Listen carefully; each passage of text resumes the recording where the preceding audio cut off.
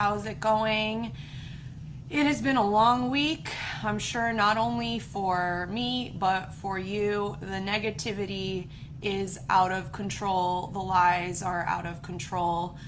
I wanted to weigh in a little bit on the verifiably false, hateful, manipulative, ugly, and frankly ridiculous texts being sent out into this community by Grow Tallahassee. As a former candidate, I know that I could not control every supporter, every post, every opponent in the race. That's just, we know that's not how this works. But you still have a responsibility as the candidate to lead with integrity and honesty. And this is just a shocking new low. Politics is ugly.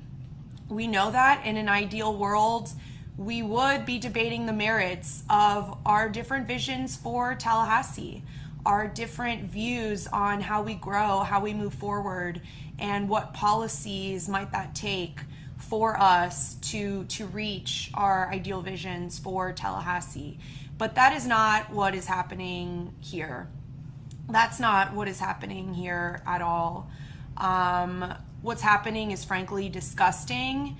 We need our community members to stand against it. We need the candidates involved to stand against this. I would not hesitate for a second if a colleague of mine or even a candidate who I was not supporting was being lied about and their opponent's tactics were what we're seeing today. I wouldn't have a problem. I would not hesitate, because we can debate the merits, we can speak in truth and lead with integrity, and we can still disagree.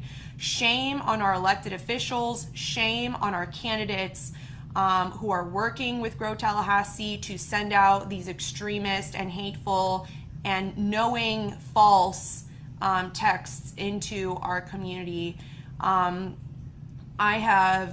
I have not been around forever. I know that, like I said, politics is ugly, but in the 12 years I've been following Tallahassee politics, I have never seen candidates stoop this low with the lies and with the false manipulation, or the false information and manipulation. I think that they are getting desperate. I think that the business interests, the status quo, are running scared and resorting to these kinds of tactics. We are trying to build and have succeeded in building a multiracial, multi-generational coalition of everyday working people that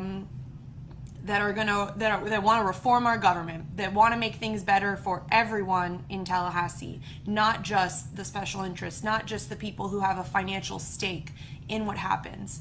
I am proud to be a part of that change. I am proud to work with all of you who are a part of that change. We need to demand better of our elected officials. We need to demand better of our candidates. No progress has ever been made without disagreement. No change has ever come without a fight, without a struggle. I think change by its nature is divisive.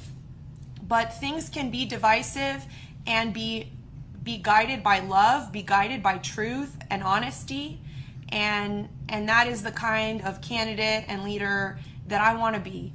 And I know that I can fall short, but this is not personal. This is about how high the stakes are for this community and what this moment demands of us. So I encourage every single one of you to do your research, to learn, to hold your leaders accountable, and to hold yourself accountable as well, to lead with courage, to lead with honesty. It's not easy. These are people we're working with, these are people we live with, these are people we serve with, who we've grown up with. But it is just wrong, and it's not about the candidate you support. It's not about the vision that you support. I mean, that is certainly true with your vote, and you should vote with your conscience, and you should vote with the candidate who you agree with most and trust the most. But we are not going to let this get us down. We have got bigger fish to fry, more voters to talk to, more people to engage. We know that we deserve better. and we know the truth. So I wanted to weigh in. Those are some of my thoughts. Feel free to share this video, correct the record, and come out and help us these next 11 days. We're at the finish line, and I cannot thank you enough for being a part of this and for giving me the opportunity to serve. All right, that's all for now.